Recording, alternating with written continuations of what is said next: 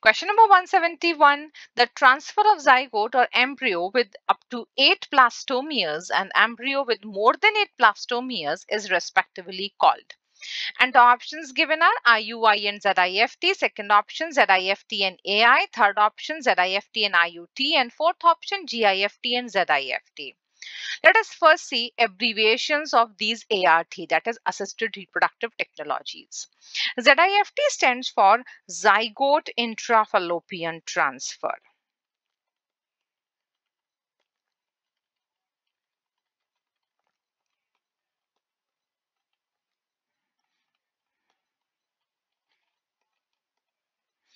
Which means transfer of zygote or embryo with up to 8 blastomeres. Second is IUT. IUT stands for intrauterine transfer.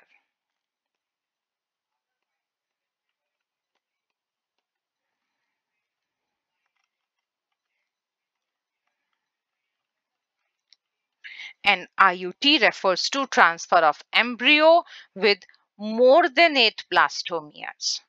So this is for ZIFT and this is intrauterine transfer. IUI. IUI stands for intrauterine insemination.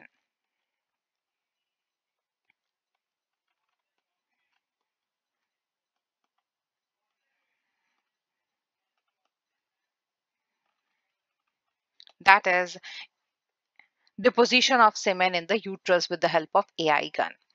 AI stands for artificial insemination.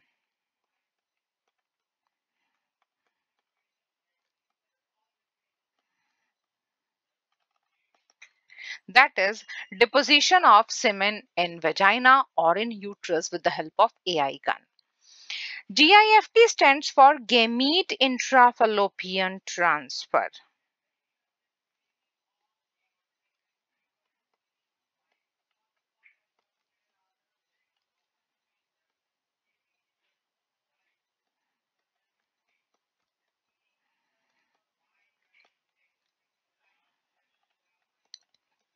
And in this, gametes are transferred into the fallopian tube. Now, let's look into the options again. First option, IUI and ZIFT. This cannot be a correct answer. Second option, ZIFT and AI. This cannot be a correct answer. Third option, ZIFT and IUT. This is correct. ZIFT, that is zygote intrafallopian transfer, means transfer of zygote or embryo with up to 8 blastomeres. IUT stands for intrauterine transfer, that is transfer of embryo with more than 8 blastomeres. Fourth option, GIFT and ZIFT. This cannot be a correct answer, and correct answer to this question is option number 3. Now moving to the next question. Question number 172. Which of the following events are correct for normal quiet inspiration? A. Diaphragm becomes dome-shaped.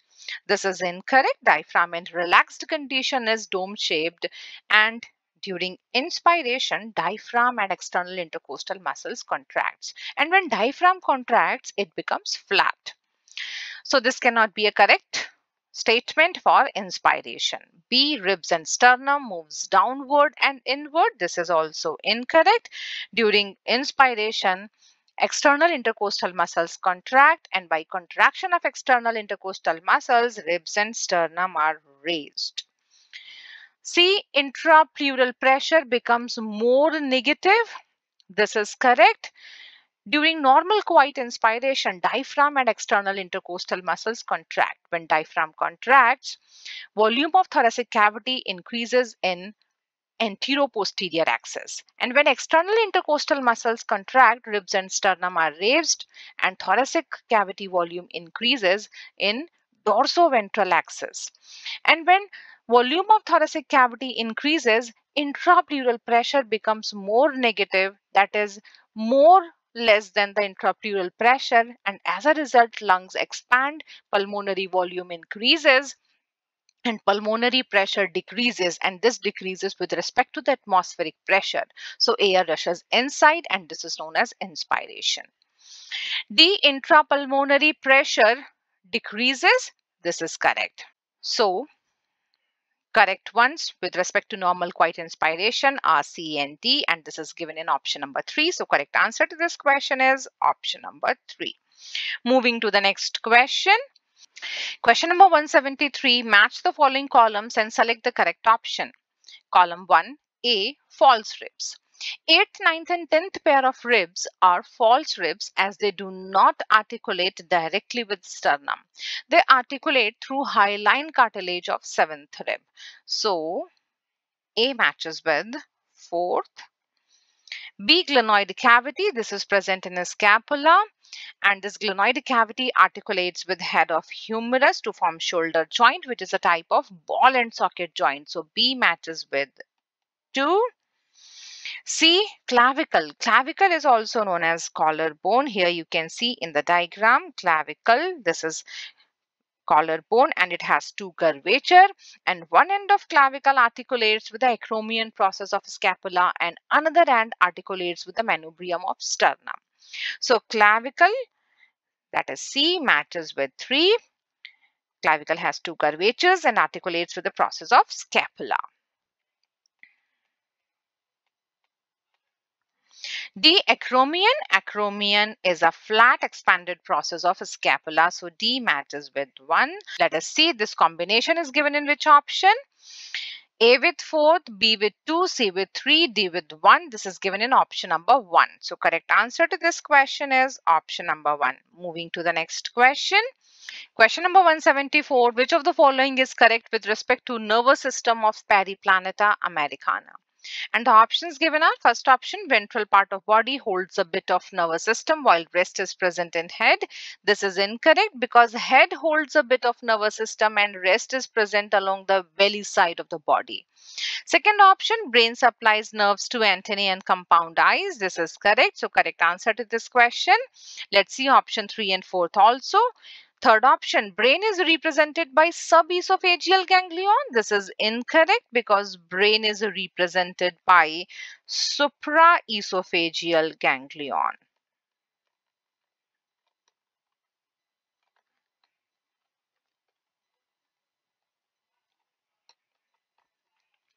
Fourth option, if the head of cockroach is removed, it will immediately die as brain is situated in head region. This is incorrect because if the head of cockroach is removed, it will survive for few days as head holds a bit of nervous system.